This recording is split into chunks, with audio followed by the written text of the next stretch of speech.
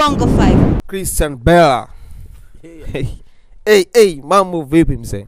Ya salamu sana baba. Kwema kabisa. Nashukuru Mwenyezi Mungu, yani mambo sio mabaya, tunaishi. Mambo yanaenda, harakati zinaendelea bila shaka. Tunaishi. Kiufupi tunasema tunaishi. Ina maana tunaposema tunaishi, cha kushukuru ni Mwenyezi Mungu ambaye anatupa sisi pumzi. Inamaanisha tunaishi, mambo sio mabaya. Mambo sio mabaya, tunashukuru Mwenyezi Mungu tunaishi. Okay. Kabla kwenda kwenye project ambazo unazo sasa hivi, ambazo zina rotate sasa hivi, tuzungumzie tu ulikuwa kwenye tour ya nje kama sikosei, muda mrefu. Ilikuwa ni tour ya muziki ama ilikuwa ni tour yako binafsi familia, kwa sababu tunajua familia yako inaishi nje? Ilikuwa ishwa kazi, tulianza Belgium. Tukaja baada Belgium ndo tukapiga Germany. Lakini tuliweka kambi pale Rotterdam, Netherlands. Nilipiga Belgium, nilikuwa mimi na wasanii wengine wa Kongo. Lakini hapo Germany nilikuwa na Shilole. Germany nilikuwa na Shishi Baby.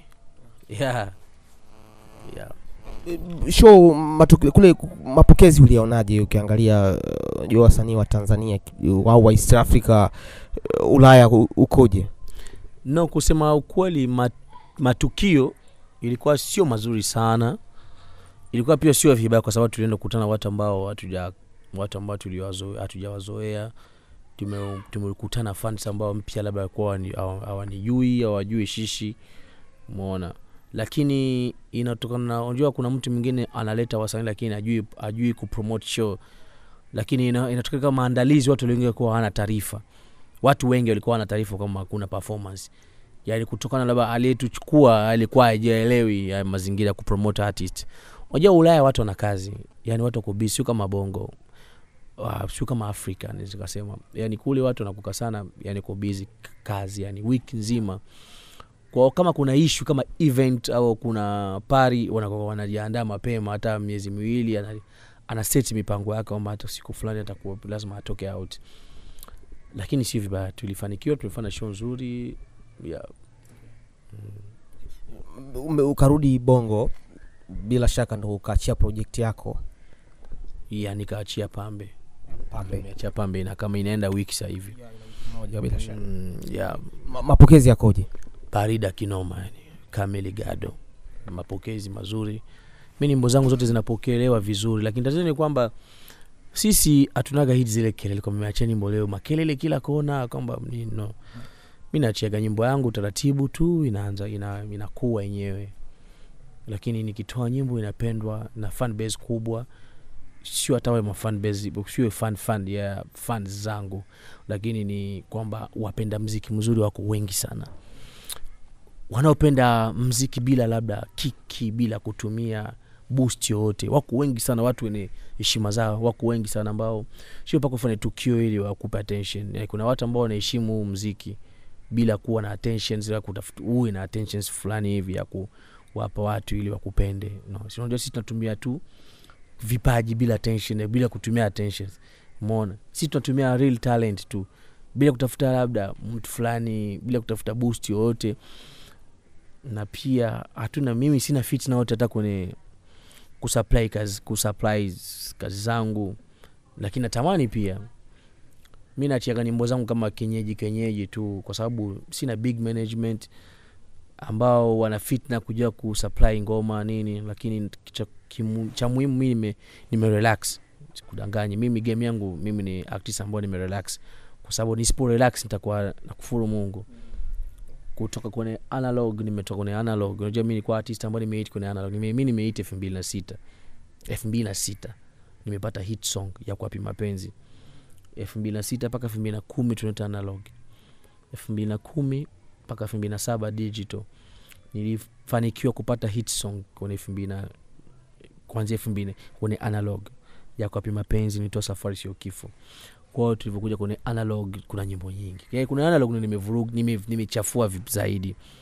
Kizazi ambao ya kina Diamond, Bele 9, kina Umi Dimples.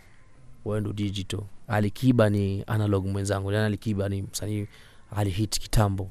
Alitoka kwenye analog paka kwenye digital. Yani mimi namshukia nampaga saluti Ali kwa sababu Ali nilikuta Ali tayari na hit Tanzania. Mimi nimeingia Tanzania 2005 nilikuta Alikiba superstar. Ana ngoma nyingi inapendwa. Kwa ni artist ya analog paka kwenye digital nafanya vizuri. Kwa mimi pia ni artist ya analog paka kwenye digital nafanya vizuri. Natakiwa ni relax nisiwe na pressure. Tumeachia ngoma inaitwa Pambe. Imepokelewa vizuri, views kwenye YouTube. Kisisi ambao hatuna mafitna za team, hatuna mafitna moja kushoto kulia, ngoma imepokelewa vizuri, inaenda vizuri. Yeah. Kwenye analog au kuwa na Diamond wakati ule? No. Kuna na maanisha kama 2006. Okay. Mimi nimetoka 2006. 2006 mpaka 2010 na maanisha ndo analog. Kizazi ambao imekuja mpya Bongo Flava ilifufuka, ambao ilisababisha Bongo Flava ushuke. Ni muziki wa dance kushuka kwa sababu kuna muziki Bongo Flava ilirudi kwa kasi. Ndio kizazi ambao ilirudisha Bongo Flava ni kizazi ya Diamond Platinum. Ninavyosema hivi kwa sababu pia nampa pete, alafu nampa hongera. Yani namtambua kwamba kizazi ambao kilikuja kina Nasibu ndio ilileta mapinduzi ya digital. Umeona Nasibu alitoka vizuri, kutoka kinje, yani kiuruma. Yani Nasibu alitoka yani kikomba pap, kuna mtu katoka. Yani unakumbuka nenda kamwambie, ikaja Mbagala nitarejea, ilikuwa kwamba bwana kuna mtu katoka.